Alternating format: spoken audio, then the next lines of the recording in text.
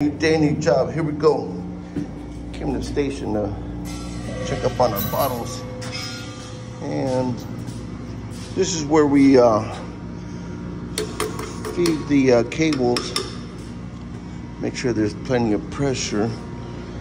Feed the cables the nitrogen. As you saw some of my videos with in the street and the holes over there. And we tap them and stuff.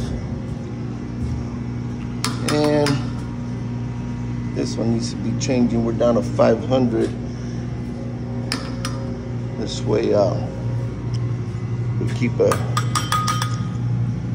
try to keep a good amount of over close to 2,000 PSI. So this is what we're doing, is changing the bottles out as the nitrogen is being fed through the cable and dissipating through, here's where we keep our full and empty. We're heading down to another station here, feeding a couple other cables.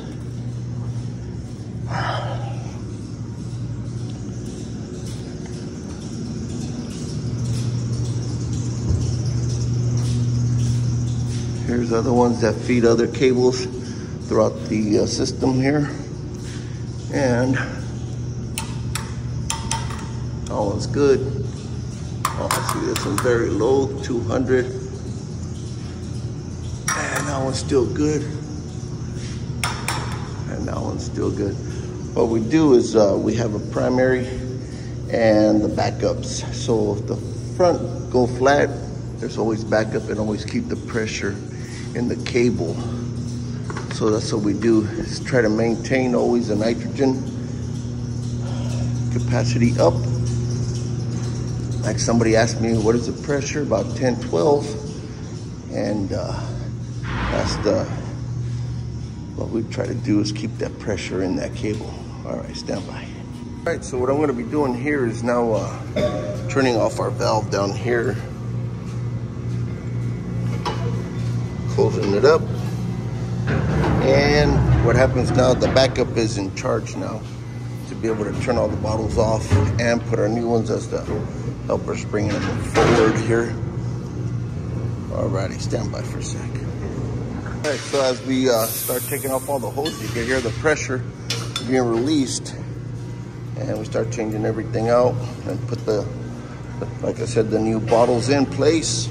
Meantime, the backup is on and keeping the pressure consistent inside the cable.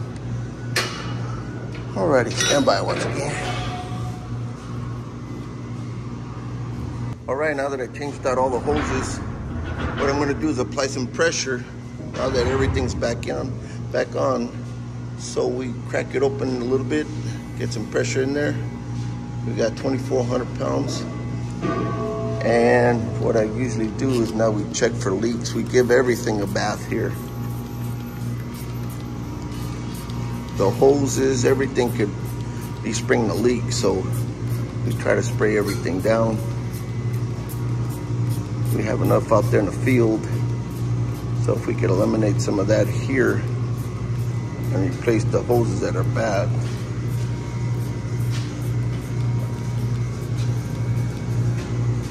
And we've done a pretty good solid one. So far, so good.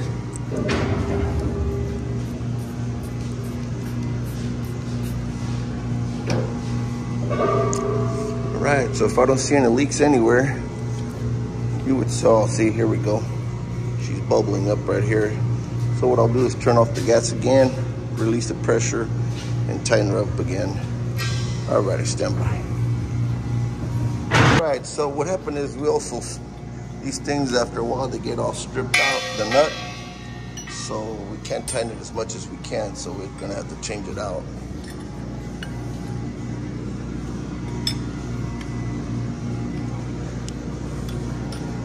You don't want me to say your name, right, Lou? Only a million people watching you, right? You could do it. You could do it. Going the wrong way. There you go. Yeah, we give it the paralyzing, pulverizing grip sometimes, and it's a little stiff after a while. Whoa, easy there, kid. Alrighty, so he's gonna put it back. So we're gonna go to the other station and start working on it.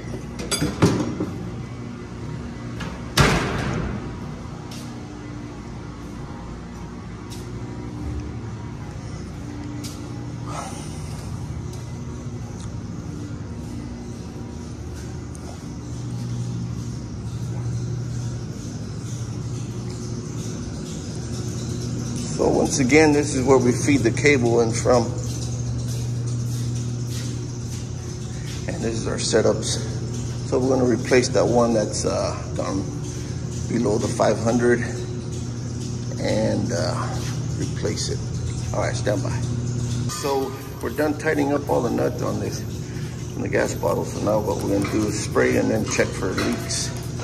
Spray all of them, all the way up there.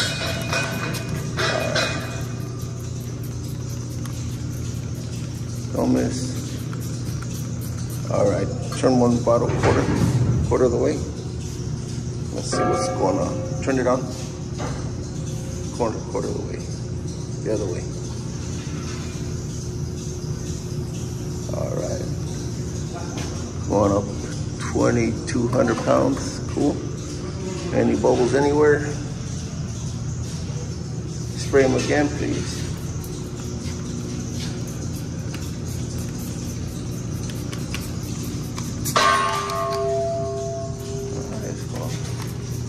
So far, nothing, I guess.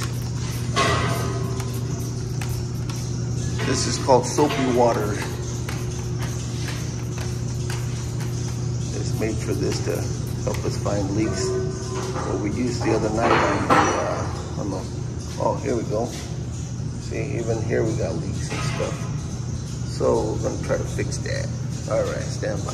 Sometimes it's the hose, sometimes just the connection here, or sometimes even the bottles, they come and they be leaking from here. That's how we drench it with the soapy water. All right, stand by. Right, so we're up here in our other location, and we're gonna see what this cable has been using. Hopefully it's not drained out or still has a couple more days left, so we don't have to change the bottles right now.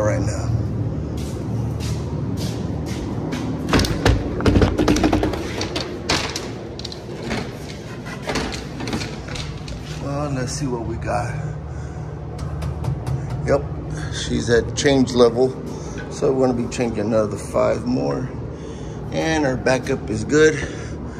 So we're gonna switch it over to the backups, and we'll turn it off here. As you see, she kind of goes all the way around to here. Close this valve. This one's open, feeding the cable still. And we'll turn all these off. All right, stand by. Well, there's various ways to release the pressure on the bottles and stuff. So earlier I showed you by loosening up the nut here, but this one we put a release valve here. And this all released, zero it out up here, no pressure whatsoever. Close it back up.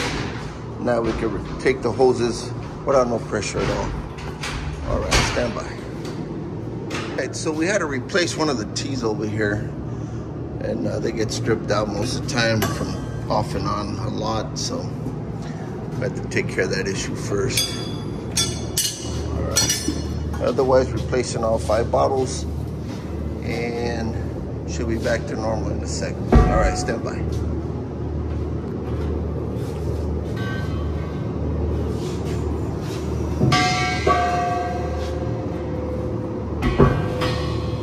At this station also, all the bottles are changed out. Now we soak her with soapy water to make sure there's no leaks anywhere. And we got our pressure back up to like 2,300 pounds at 10. That's what we allow in the cable, is the 10 pressure, 10 PSI. Alrighty. Nothing? Alright, she looks good. Alright, stand by.